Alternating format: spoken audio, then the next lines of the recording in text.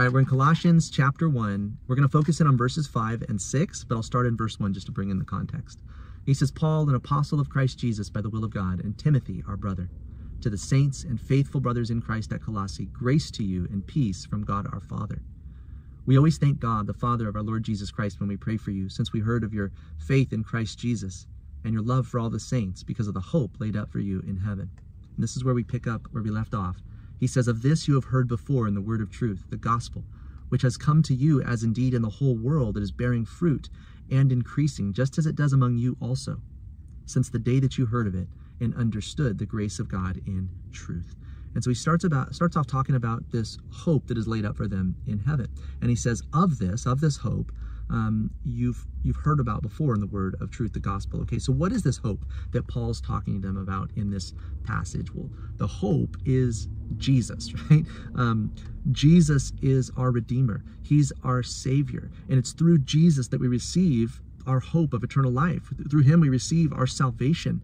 Through him we're sealed with the Holy Spirit, the promise of our inheritance until we acquire possession of it. The Holy Spirit who sanctifies us and makes us day by day into the image of Christ. It is in Jesus that we're promised a day of the Lord where he's going to return and he's going to transform our lowly bodies to be like his heavenly body by the power that enables him to subject all things to himself. It is that day that he's going to usher in a new heavens and a new earth and a new kingdom where righteousness dwells, and we're going to live and reign with him for all of eternity. And that is the hope. Later on in the chapter he says, Christ in you, the hope of glory. That is that hope of glory that is laid up for us in heaven.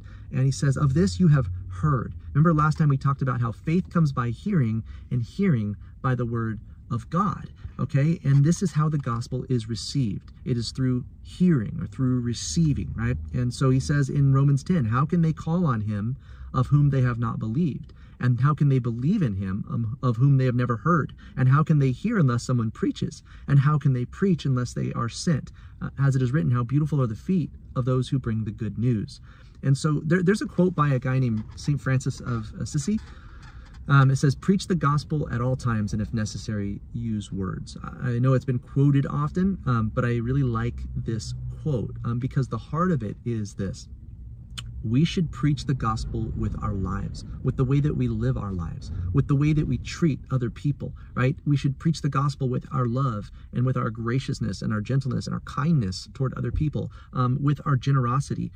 And with our authenticity too. And I think this is something that we miss sometimes as believers, that we should be authentic people, that we should live our faith authentically and transparently in front of other people. In other words, I'm not trying to put a mask on and pretend like we're better than we are or that we're something that we're not. Because a lot of times the world sees through that anyway. And so all they see is hypocrisy when we do that. But rather just living like through the trials that we face, living that with the fruit of the Spirit of peace. Right? Going through hard things, but having the peace of God in the midst of it, because we know that he's our Savior and that our hope is in him and not in the things of this world. Or when we fall or fail or mess up, just like owning it and living it, like taking responsibility for it, and then just getting back on track and looking back to the Savior from whom our redemption comes, and just, but being authentic and living our faith right in front of everybody, because really, as Paul said, I'd rather boast in my weakness that he may be glorified, right? Because when I'm weak, then he is strong. In other words, he gets the glory, he gets magnified, and people just, they see our brokenness anyway, so why not just be honest about it? But he says, preach the gospel at all times, and if necessary, use words. There is a verse that says, sanctify the Lord God in your hearts, and be ready to give an answer at all times to everyone who asks you a reason for the hope that is within you.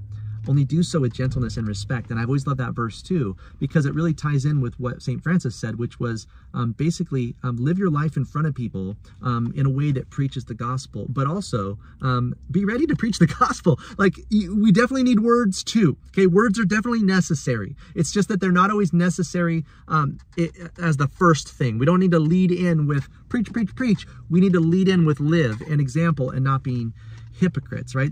But preaching doesn't happen, or sharing the gospel, that doesn't happen by osmosis. It can't be totally communicated through just living in front of someone. It must be shared also overtly. The gospel must be communicated in order to be received. And that can happen through speaking, can happen through writing, can happen through sign language, it can happen through Braille. There's lots of ways that it can be communicated, but the gospel definitely needs to be communicated. It says, of this hope you've heard before in the word of truth, the gospel. And that word gospel, we've said it before, means good news, right? But why do we call the gospel good news? I think the answer is pretty complicated. I think it's because it means good news, right? Because it's good news. The gospel is good news. So the gospel, this is what the gospel is not, okay? You need to clean yourself up and get your act together. You really need to stop talking that way and listening to that music and watching those movies and hanging out with those people and going to those places and saying those things. And when you get yourself all cleaned up, then you can come to God. And if he's feeling really merciful and loving that day, maybe he'll give you his salvation. Yeah, that's not the gospel at all. And yet what's weird is a lot of times I feel like that's what the world perceives from us. That's the message that they're receiving from us. And if that's the message that they're receiving from us, then we're preaching a different gospel, whether we know it or want to admit it or not. Because the gospel looks like this: though we were dead in our trespasses and sins, God made us alive in Christ. Amen? The gospel says that although we were messed up and we were broken and we were born in sin and iniquity and death, and though we could do nothing to save ourselves because all of our righteous works are like filthy rags, God saved us, right? God loved the world so much that he sent his only begotten son, that all who believe in him would not perish but have everlasting life, that he let his son shed his own blood on the cross to pay the massive penalty for our own sin, and then gave us the righteousness of his son, by which we can be saved and stand in his presence and be reconciled to him. That is the good news, and that's why the gospel is good news, because we are saved by grace through faith, and that not of ourselves. It's a gift of God, not of works, lest anyone should boast. Of this you've heard before in the word of truth, the gospel, which has come to you. And remember, the Colossians received the gospel through the ministry of Epaphras, who probably received it from the ministry of Paul while he was in Ephesus. So he brought the gospel the 100 miles to Colossae, preached the gospel to them, many were saved, and this church was planted. And now these people are beginning to grow up in the Spirit. Paul has already told them he's heard about their love for all the saints, which is a manifestation of genuine, true faith. And so this church is growing and it's thriving. We're going to talk about later how there's some influences that have started to come in, but the gospel is thriving there in Colossae. He says, the gospel has come to you, as indeed in the whole world it is bearing fruit and increasing. And so at the time of this letter, it's about AD 62.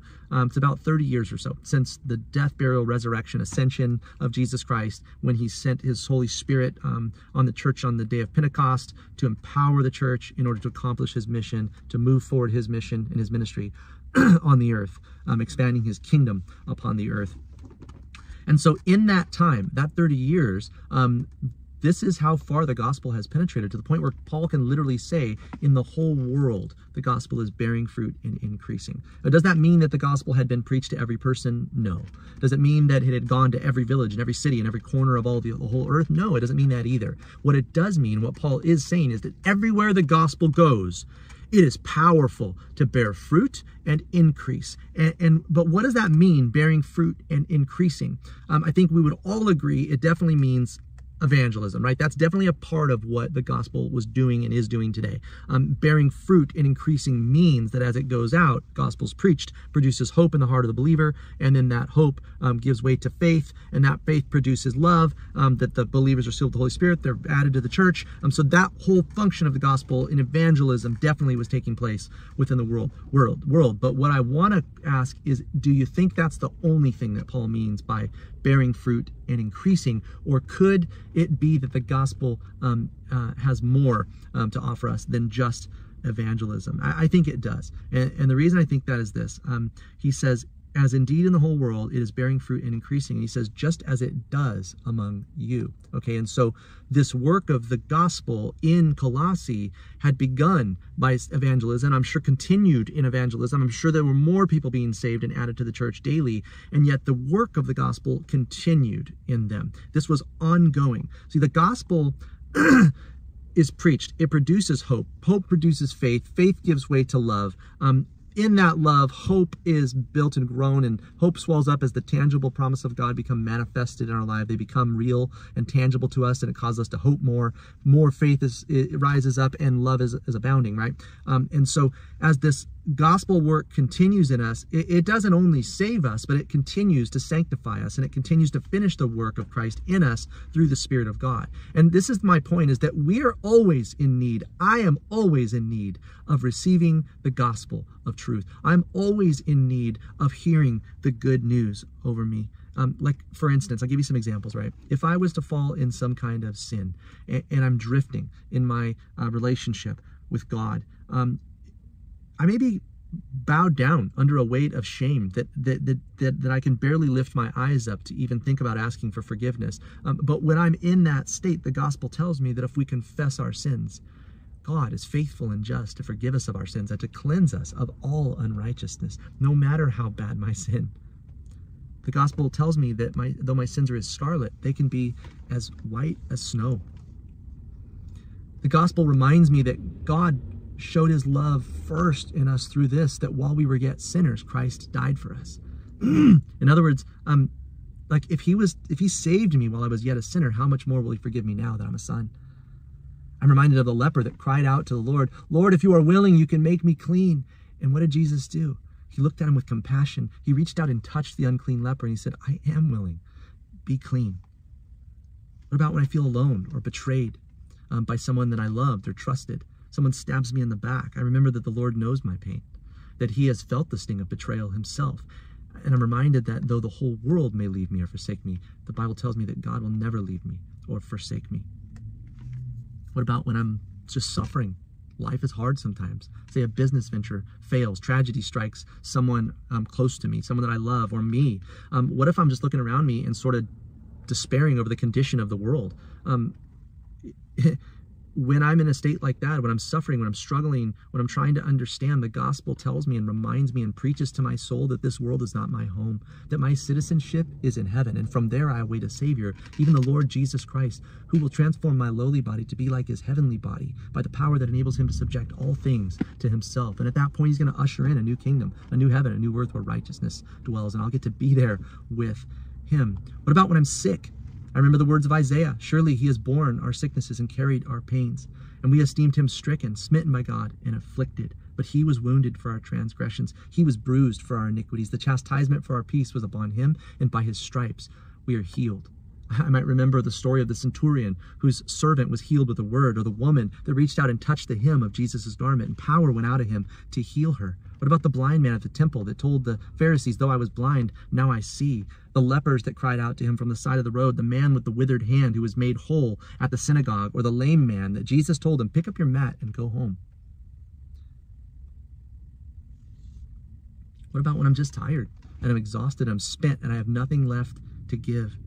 I remember that Jesus tells me, "Come to me, you who are weary and heavy laden, and I will give you rest." What about when I face death, when I literally stand at death's door and there will be no healing this time? Well, then the gospel reminds me that to be absent from the body is to be present with the Lord, and that if this earthly tent is destroyed, I have a building from God, not made with hands, eternal in the heavens. Yes, the gospel saves me, but the gospel also sanctifies me, and the gospel holds me until the day of Christ Jesus. And he says, just as it does among you since the day that you heard of it, the day that they heard the gospel, it began its work in them. Amen. So the Bible tells us that the word of God is living, and it's active, and it's sharper than any two-edged sword, piercing even to the division of the soul and the spirit. The gospel began to do its work in them the moment they heard it, and it continued to do that work in them as they grew up into maturity in Christ. Honestly, I think that's all we have time for today. I've gone already over my 15 minutes, and so let's just continue in the next video.